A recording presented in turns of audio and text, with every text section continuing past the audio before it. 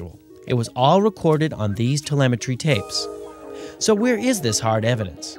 I haven't seen anything that indicates the telemetry data is even in existence, and as I said, even if we had it, we don't have the machines to play it back.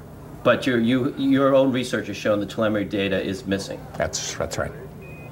Could this be true, mankind's first interplanetary exploration, and the original science data is missing? 11, this is Houston, radio check, over. If it's anywhere, it should be here at NASA's Goddard Space Center in Maryland, home to the National Space Science Data Archives. This film you're making now, what is it?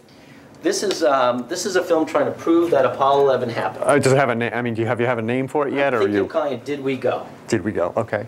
Okay.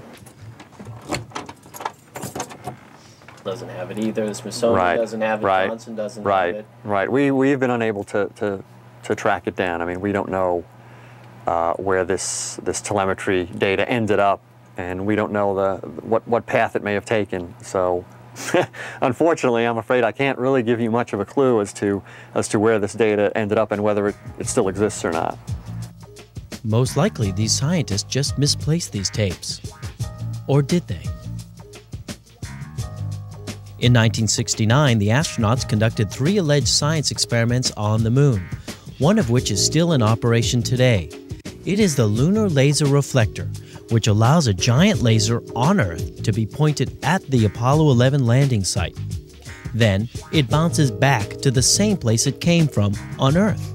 I traveled to the University of Maryland to meet the principal investigator, Professor Carol Alley. Okay, we're here at the office of Professor Carol Alley. Mr. Raymond? Yes, how are you?